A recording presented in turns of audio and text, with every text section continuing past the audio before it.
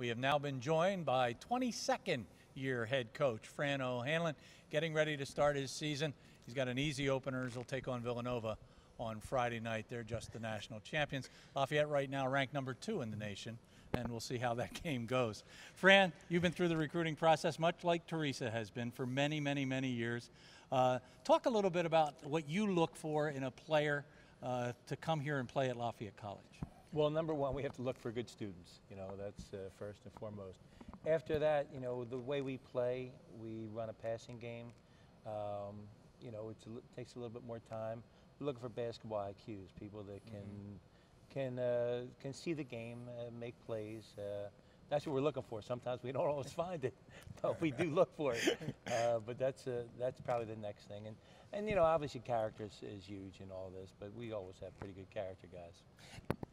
Not to get too much into the weeds, but I love the phrase, not see the court, see the game.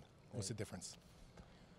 Well, see the game, see how things are going to, your anticipation, having, seeing a play before it occurs, and that's what we're looking for, those types of guys. The passing skills, we're running a passing game, passing, screening. You really do need guys. They're all going to be point guards that can make a play. We're not that kind of offense. You just give it to the point guard and he just dribbles the ball around. So we do need that aspect of the game, being able to see the game. Yeah, and when it's clicking, Coach, it's a joy because you got 5 guys out there, one brain, and they're all using their imagination. Fran, we see it all the time, John and I. Your offense is about as complex as any offense we see all year. Now you're starting a year with 7 freshmen. I can't remember you ever having this many freshmen to start the season. How difficult has it been for them to learn what you're trying to get through to them offensively? I don't know about them, but it's really difficult for me there because I'm tearing what hair I have out right now. When you have so many young guys, and I talked to you guys before about it, and usually in the upper classes we have teachers. We, in our junior and senior class, we only have 4 guys altogether. So there are teachers, and we don't have enough teachers right now. There's more students than teachers. So it has been, it has been a process that takes some time. And I can say this, that the freshmen that I do have, they have pretty good IQs. So they have picked it up, in some cases, better than or quicker than some of the other guys that we've had in the past. They're still not there yet. It's still going to be a learning curve, and I'm hoping, as I've talked about, that we'll get better at it by the time January rolls around and then by February rolling around. Fran, I notice before we get to the 2 players you've gotten that the number is only 2. Can you talk a little bit about whether you're out there still searching? Or? Oh yeah, we're still going to be out there. We still have 1 more that we're looking for, and sometimes it's not the worst thing to wait and just get a sense of your own team as well. Of maybe what you need, because sometimes in the recruiting process, everything has really been amped up. It becomes much sooner than it used to be. So a lot of times you don't even know how your team's going to respond, how they're going to develop, and it may give us an opportunity to just say, hey, maybe we didn't think we needed this position, but now we do need this position. Coach, you've done this for a long, long time, and I'm sure that the way you play is the way you've always played, all the way back to the parks in Philly. Talk a little bit about the difference between recruiting for a system and then purely recruiting for talent. Well, when you're recruiting for, there's certain, aspects of how we play that we know, even though somebody may be more talented, whether it's athletically, sometimes they don't fit with the other people on our and it's probably best for them that they don't come to this school because it's going to be a struggle. It's going to take a lot of, they may never fit in to how we play. So it's important that we pick the right people. And as I say to any of the recruits, I said, you'll have good choices. And obviously Lafayette's a really good choice. We're trying to figure out what's the right choice for you, where you're going to fit into the system that we run. And it'll be best for you, and it'll certainly be best for us. Have you ever been tempted to compromise that because you see a kid out there who's Oh yeah, and we have, sometimes you don't always have. It's not like the NFL draft where you're just taking people off the board, you know. Best available. Best available. Sometimes this is who we have to take because they're a Division I talent, so to speak, and then we have to make it work, you know. And that's what we've done at times. Because even you may get somebody that's Division or somebody that's good IQ, but they may not be athletically as talented as you're going to need in Division I. So it's not going to work. Yep. So you got to have to mix and match sometimes. Well, two young men have fallen into the right choice category for Lafayette for the following year's class. We'll start with Dylan Hastings. He'll wear number 44 on the screen. He's out of Solanco High School in Quarryville, Pennsylvania, and he's a big kid. He's 6'9", 200 pounds. And Fran, I was so impressed with his ability to shoot from beyond the arc. Yeah, he's very skilled, Dylan. And, you know, I think you could say like a lot of our players that we've had, he's probably strength away from really being you know, a top-notch Patriot League player. He can shoot it. He can play inside a little bit. His coach, Scott Long, does a good job with him. And also, one of his AAU coaches was Doug Kraft, who coached with Scotty Koval over. So he's had very good teaching. But he's very skilled, as you can see. You can really tell, Coach, one of the first things you look for, obviously you want to recruit shooters in your system. There you see him working around the basket a little bit. But when he catches the ball on the perimeter, his footwork is outstanding.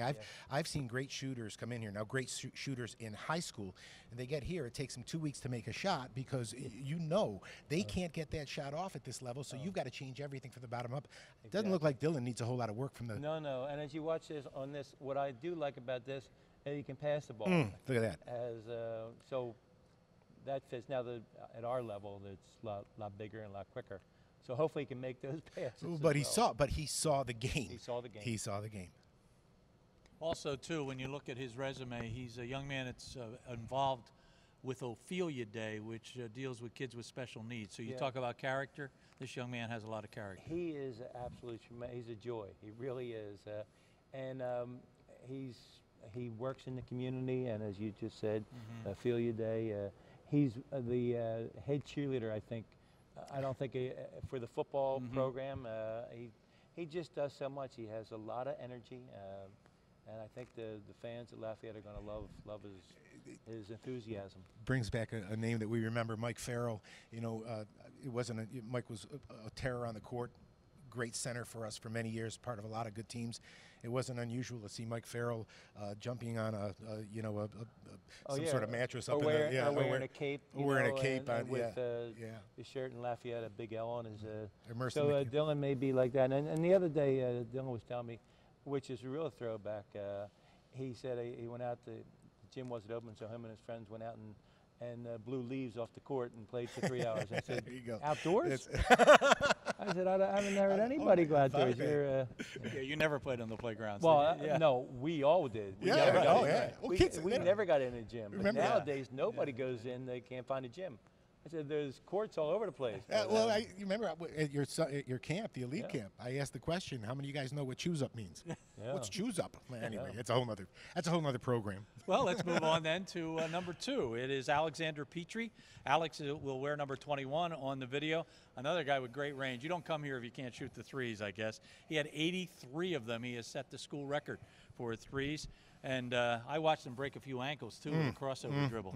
Well, at the end of the day, you have to be able to put the ball in the basket. We'd like to be able to stop the other team from putting the ball in the basket as well, but you do have to put it in the basket. Alex is a big point guard. He's got excellent range, as you can see. He can pass the ball, he can handle the basketball, and obviously we're losing that little guy this year, Nick Linder, I think his name is.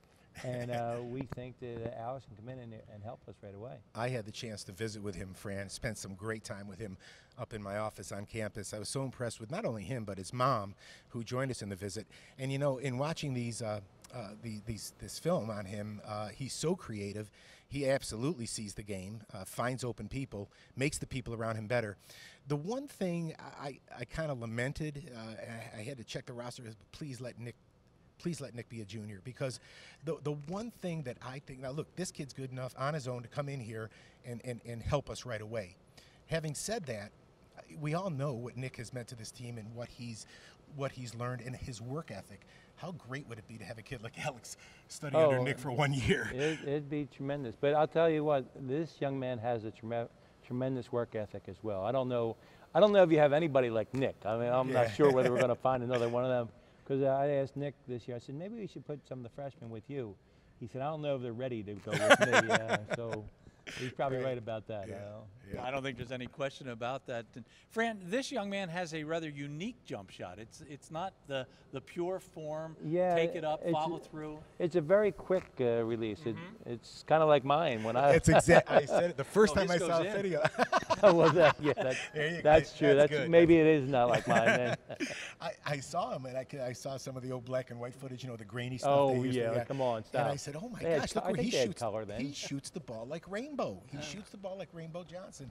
But you know what? He has a low release. It's a little funny release, but I'll tell you what, when you can put it on the floor like he can, and he shoots with such range and good and quickness, and he's a big guard. Yeah. He's about 6'2", 6'3". All right, Friday night, Villanova. I don't know how you got your. I mean, there's one thing about being loyal to your school, where you graduated from, but first of all, they never told me they were going to win the national title when they asked. I was hoping that Josh Hart would come out early, and go to the pros. He said along with about 6 others. That's what Jay said. There's about 6 or 7 guys leaving early, and I said, well, okay, that's good. He meant practice. So, they say, instead of like working your way up to the top, just go and beat up the biggest guy that you can find, and then maybe the rest of the guys will leave you alone. We're hoping, right? Yeah, right. So that's Friday night. Then you'll take on St. Peter's on Monday. And then our first ball game on the Lafayette Sports Network, we will stream the NJIT game next Thursday night. That is a 7 o'clock start. And we'll have you on Sunday afternoon again on the 20th as you take on Cornell right here. That will be a full Lafayette Sports Network broadcast. Yeah, it's not an easy start. Certainly not easy on Friday, but St. Peter's is very good this year. They have a winning record coming in with everybody returning. That's going to be their opener. So NJIT's coming off a 20-win season. Yeah, and they beat Michigan last year, on the road, and some other great programs. So we have quite a challenge ahead of us. But right now, let's not look past the first game, Villanova. I don't want to say that we look past this game. No, we will not either. You will have an opportunity, I believe, to watch the Villanova game. I think it will be some sort of a national broadcast. There you have it. This has been the Lafayette Signing Day special with head coach Fran O'Hanlon and, of course, head coach Teresa Grentz. My thanks to John. My thanks to you. Let's get ready for some basketball. I'm Gary Laubach. Goodbye, everybody.